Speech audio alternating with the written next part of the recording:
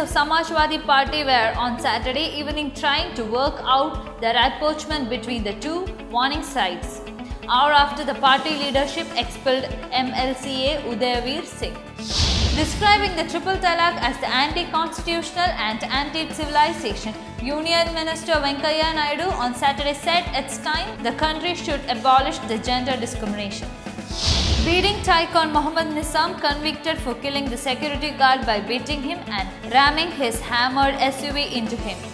Border Security Force has released the thermal image of the major infiltration bid by the Pakistani terrorists in the Hiranagar sectors of Jammu and Kashmir. Kabaddi World Cup into the last stage. Both teams reached the finale in a contrasting style, as Iran edged past South Korea 28-22 in a lower scoring thrilling, while India thumped Thailand by a big 73-20 margin.